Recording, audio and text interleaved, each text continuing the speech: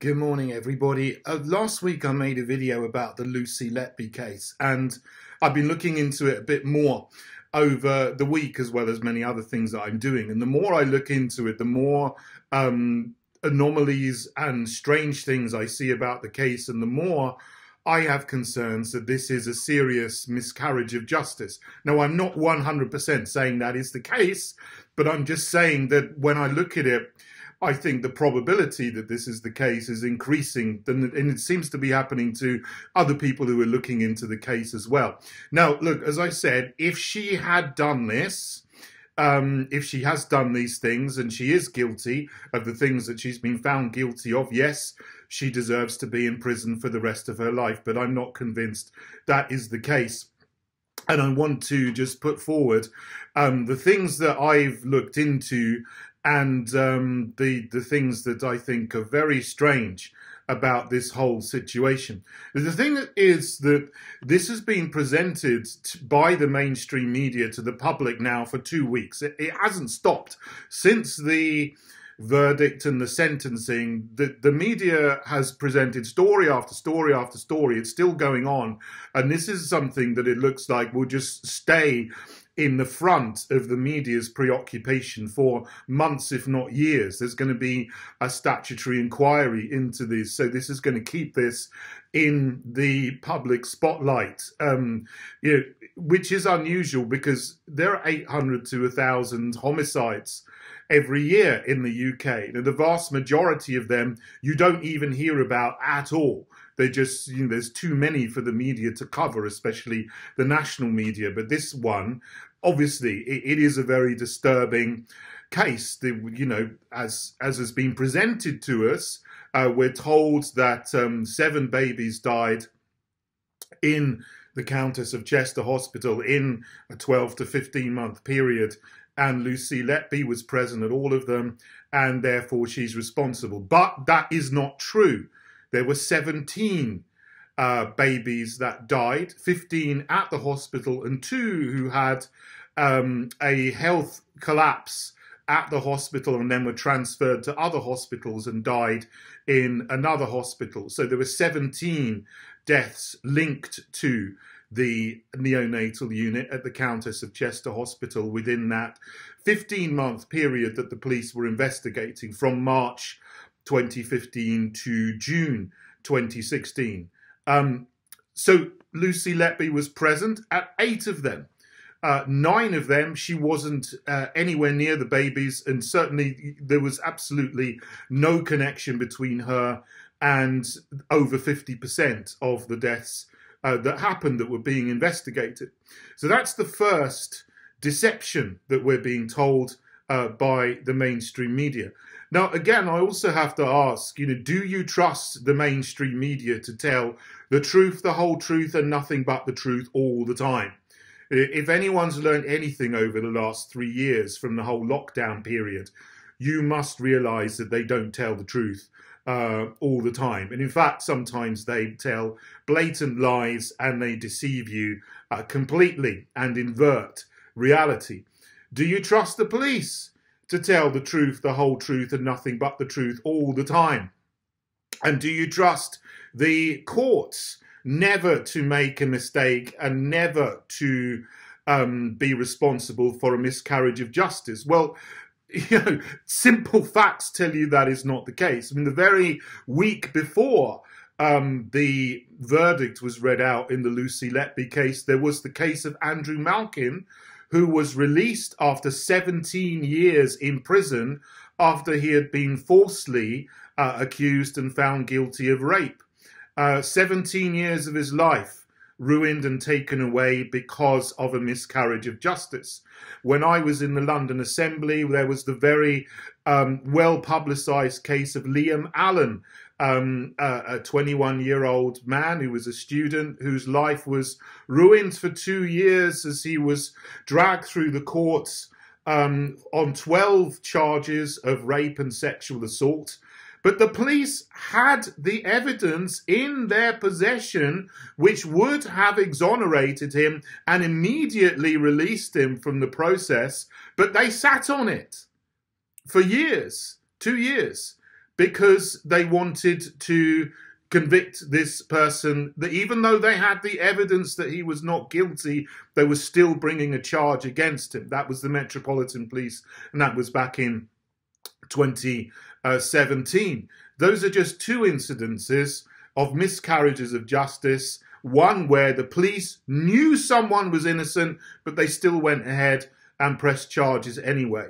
And the more I look at this case, the more I wonder whether this is the case with Lucy Letby. Again, as I'm not 100% certain, but I think there are serious questions to be asked. And again, we have a situation where the media is smearing, jumping on anyone who questions the verdict or the official narrative and either tries to silence them or ridicule them or mock them, or saying you're a conspiracy theorist or you're an internet sleuth, you don't know anything, you weren't there. No, I wasn't at the case, but I do have a background in science and I'm reading up extensively about it, as are many other people, and there are some very, very good resources you can look at which will really question what was going on. One is a site, Science on Trial. I think the website is rexlucyletby2023.co.uk. I think it's .co.uk. Anyway, I'll look it up and put that in the notes at the bottom of this video so you can have a look for yourself. So let's look at various things about the case in more detail than I went into last week. The background to the case is that these 17 deaths and numerous more health crashes and collapses happened at the neonatal unit at the Countess of Chester Hospital. And there was a spike in unexplained deaths between the spring of 2015 and summer of 2016. And we're told that this coincided with when Lucy Letby was working there. That's not true, because she actually started working there in January 2012. And there were 2 to 3 deaths on average a year for the whole period that she was working there. And even afterwards, it went down in 2017, but came up to that level again in 2018, 2019. But there was a spike in 2015 and 2016. What you're not told is that the unit was upgraded before that spike in unexplained deaths happened, so that they were taking many, many more premature babies who needed intensive neonatal care from other hospitals. And immediately after the spike, when Lucy Letby stopped working there in June 2016, the unit was downgraded again so that they were taking fewer babies and not so many babies that needed the intensive care for premature babies. That was coincided with that unexplained spike in deaths, but that would explain it. They're taking more babies, the death rate goes up. They're taking fewer babies, the death rate goes down. On top of which, there was a report by the RCPCH, the Royal College of Paediatrics and Child Health, published in December 2016, which painted a picture of complete chaos in the unit during that period, where it had been upgraded to take more babies with needing intensive care because there weren't enough nurses on duty. There just simply were not enough staff to cope with the extra influx of babies. So, of course, there was chaos in the unit. Things were going wrong all over the place because it was just, you know, there was not enough staff to cope with it because they were getting more and more work to do, which they couldn't cope with, and there weren't there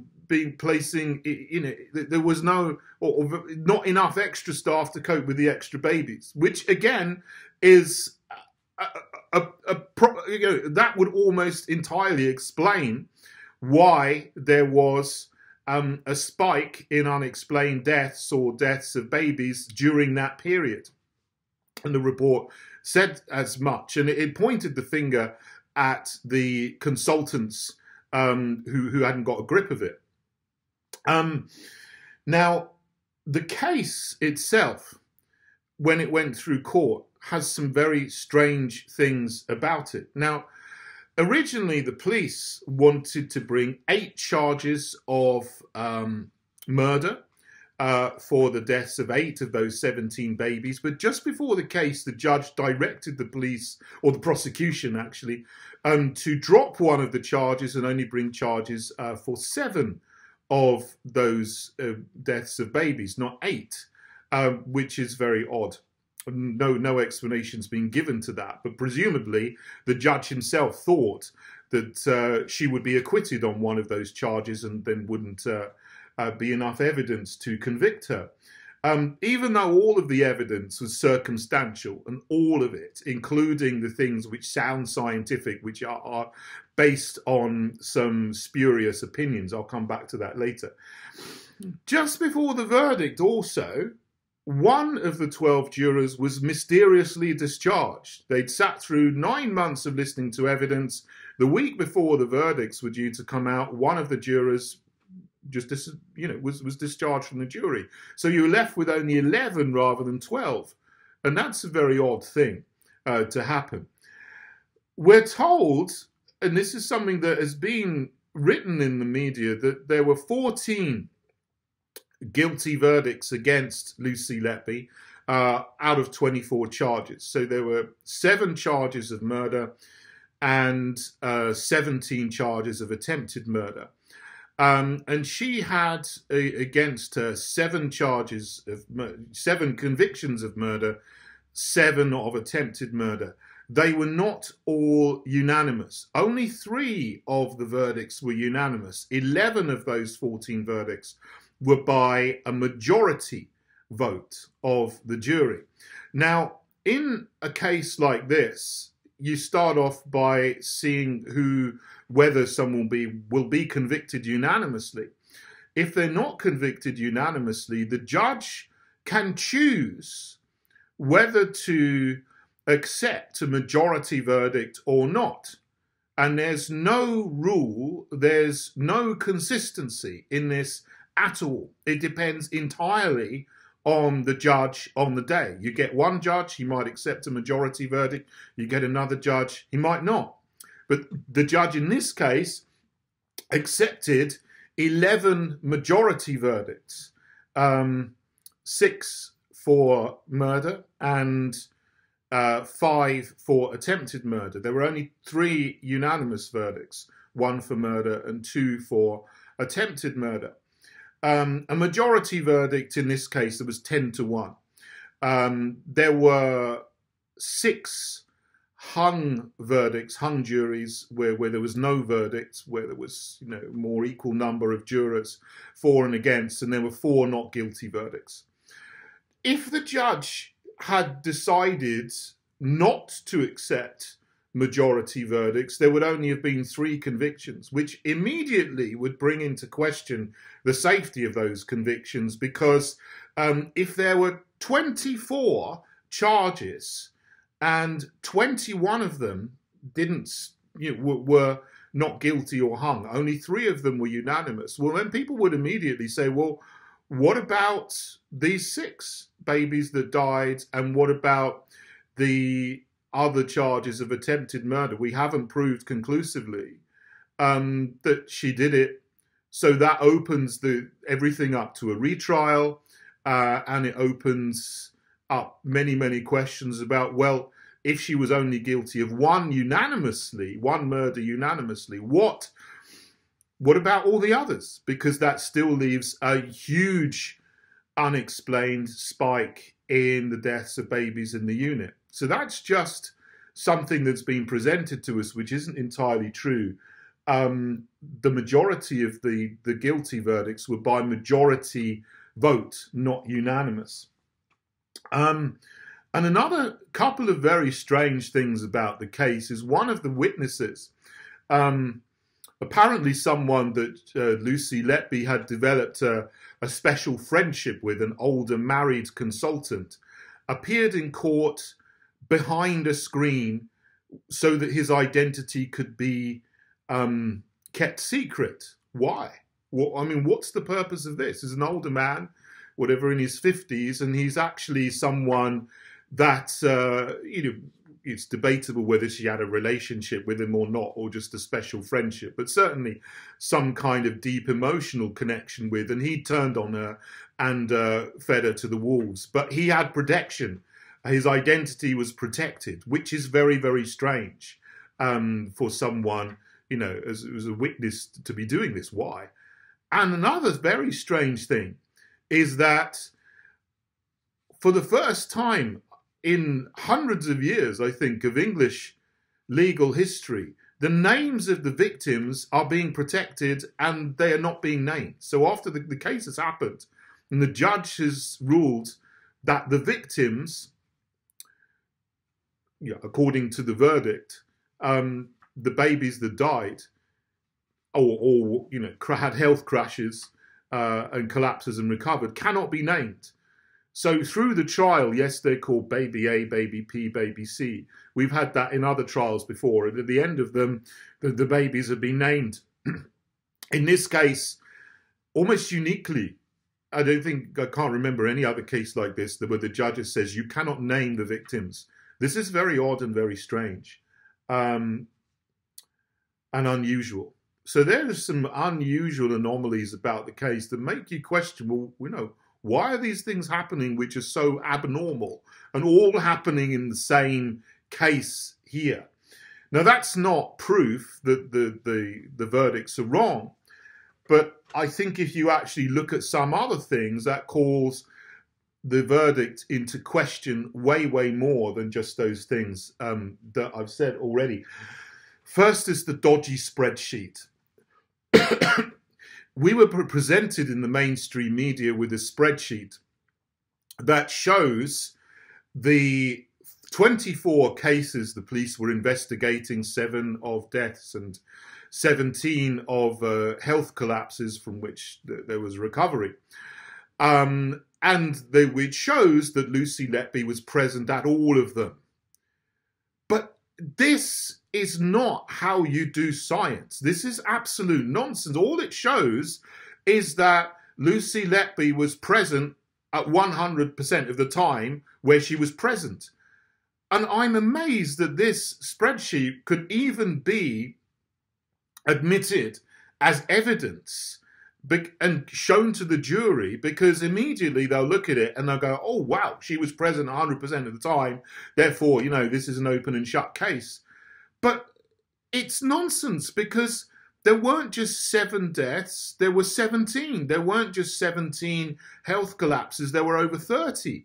So if you had a spreadsheet, what it should have been presented was a spreadsheet showing all of the 17 deaths and all of the health collapses over that period. That would have shown conclusively that she wasn't present all of the time. She was only present maybe 50% of the time.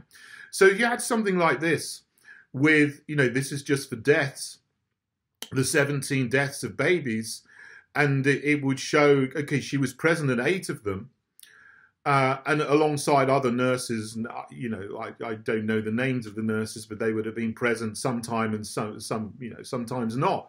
This would actually be a visual thing, a visual cue to the jury to show, well, look, there is no conclusive proof here that all of the deaths and all of the health collapses were due to her. And I'm amazed that the defense didn't challenge this and didn't present their own counter spreadsheet like this that showed that she wasn't present all of the time. Because once the jury see a visual that shows that she was present all of the time, even though she wasn't, it's a deception.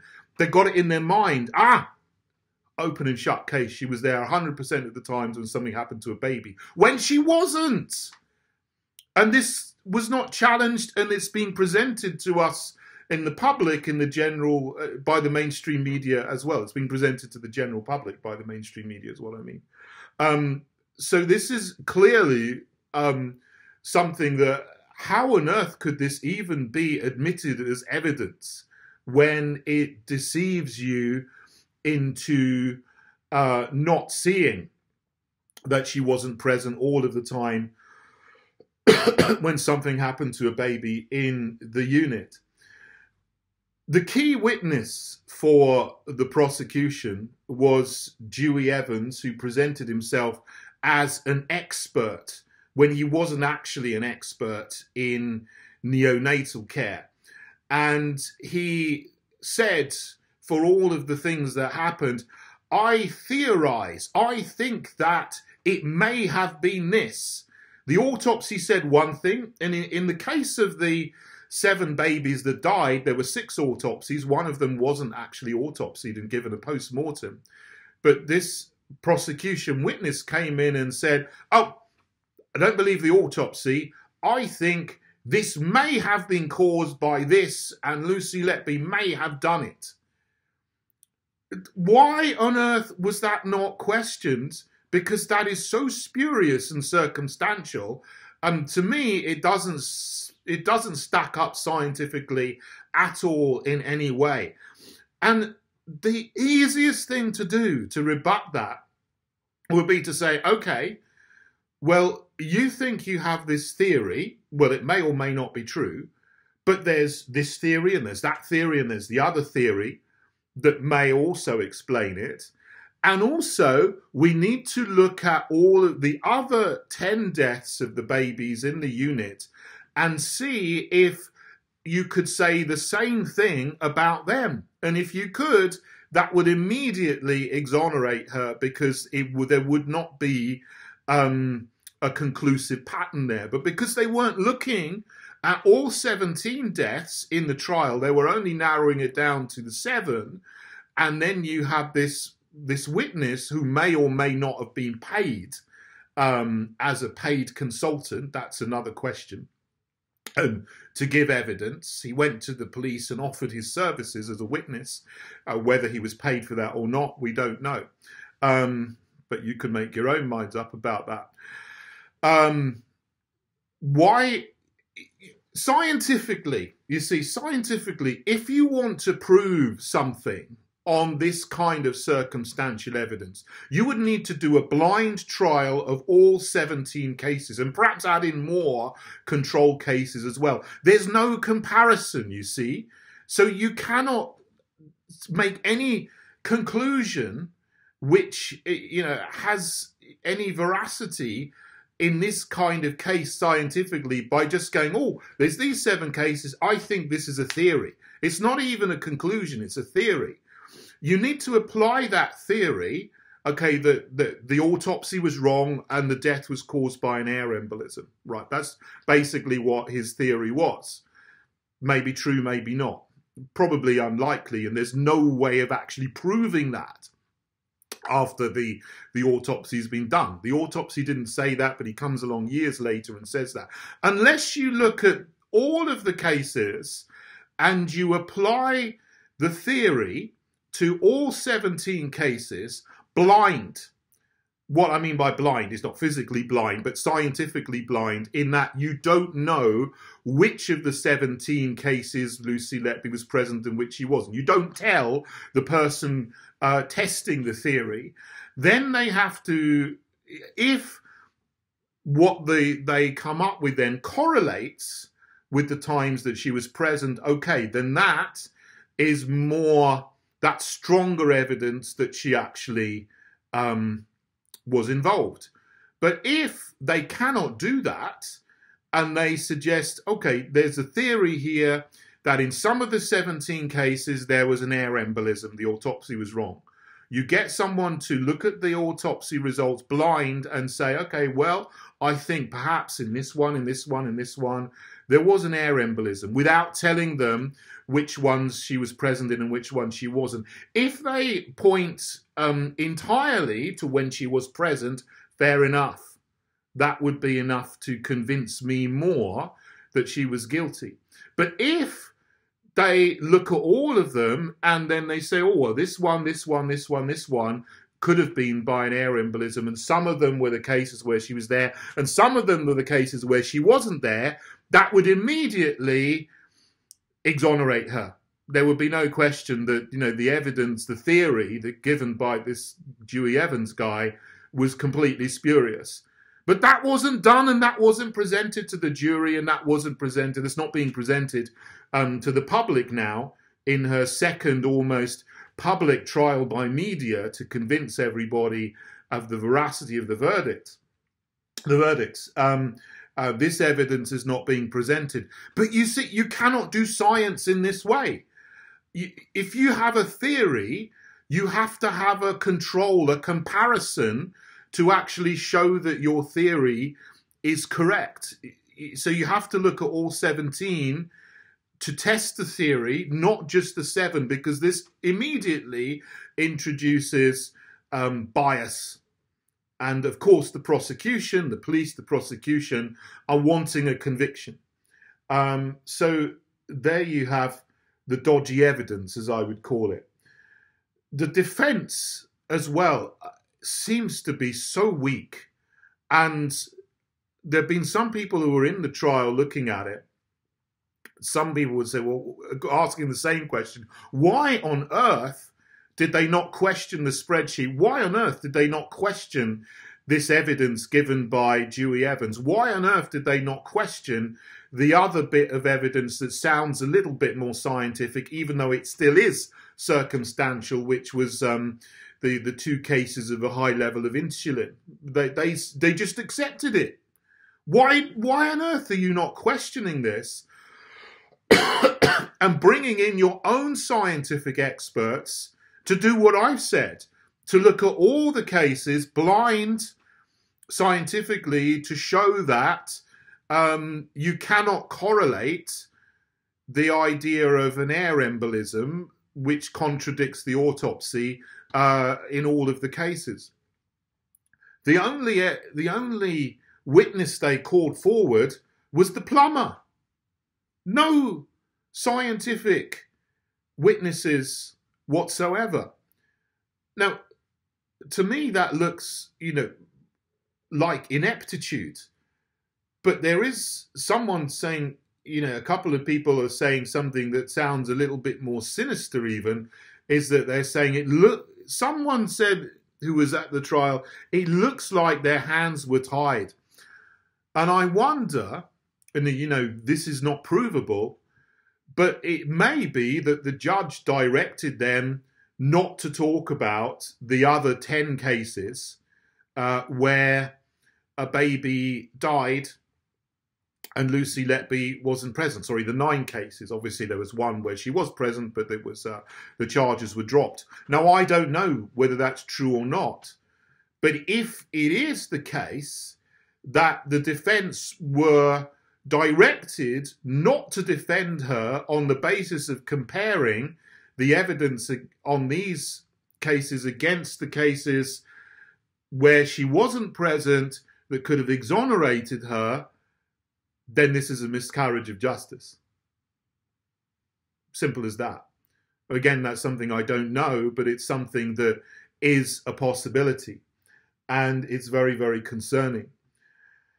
So the conclusion of this is that personally, I have very, very serious concerns about this case.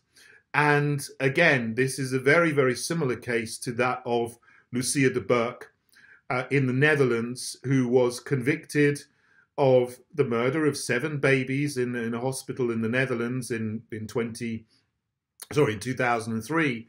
And entirely on circumstantial evidence, as in this case of Lucy Letby, it's all on circumstantial evidence. There is no direct evidence at all that she has done anything to cause the deaths or the health collapses of the babies in that neonatal unit. I think that this needs a retrial, and the retrial needs to take into account all of the scientific evidence which is presented on the Rex Lucy Letby 2023 site, the Science on Trial site. And the defence needs to make a better job of it and to question the evidence, and to look at the autopsies and in all of the 17 cases of babies dying, all of the 30 plus collapses, not just the ones the police and the prosecution wanted to be talked about at the trial, but all of them, so that they can compare the evidence that's being presented by the prosecution with evidence that they need to get their own scientific experts to look at the other cases, and also to question the dodgy spreadsheet, which really is dodgy, and to make sure that all of the evidence is presented here, and also to make sure that everyone understands that this cluster of deaths happened at the time. It correlates to the time where the unit was upgraded. And also, this is why they had the plumber in as a witness, that the sewage system, they put a new sewage system in to cope with the extra number of very poorly, sickly, premature babies often that were coming there. The sewage system was directly above the ceiling where the cots of the babies were situated, and sewage was leaking. So the things, the deaths and the health events, the crashes, the health crashes that some of the babies had, could easily have been caused by bacteria from the leaking sewage, which was directly above where the babies were. And that was one piece of evidence which I think more attention needs to be paid to, because some of the pathogens that you don't put babies near raw sewage leaks. It's just really ridiculous. You're going to have adverse health events there, and of course, perhaps sadly, deaths happening. And the Science on Trial website actually, does very much look into this, and shows how pathogens from bacteria, from sewage leaks in close proximity to premature babies can easily have caused all of the incidents that happened, which were mentioned in the trial. So the inquiry is going on, but I don't think that's enough. I think there needs to be a retrial on this, and all of the evidence needs to be heard, not just evidence for the prosecution and no science coming from the defense. That's very bizarre that the defense didn't present any scientific experts. And I wonder, this is very disturbing, as a scientist, why they didn't do this. I don't know what the reason for this is, but I certainly fear this is a miscarriage of justice, and this needs to be continually challenged, like in the case of Lucia de Burke in the Netherlands, and by it being continually challenged over and over again. There was another trial, a retrial, and she was exonerated. Someone convicted entirely on circumstantial evidence, in prison for 7 years, and then exonerated. She shouldn't have been in prison at all. I fear this is the case with Lucy Letby. Please let me know what you think about all of these things. Do have a look at the site Science on Trial. Do have a look at the interview between Norman Fenton and Steve McLachlan, who's very good interview discussing all of these things as well. I'll put links to them below. Thanks for listening if you got to the end, and thank you for all your comments about the last video that I made. I think this is a very, very important case to keep discussing and to keep challenging the mainstream narrative on.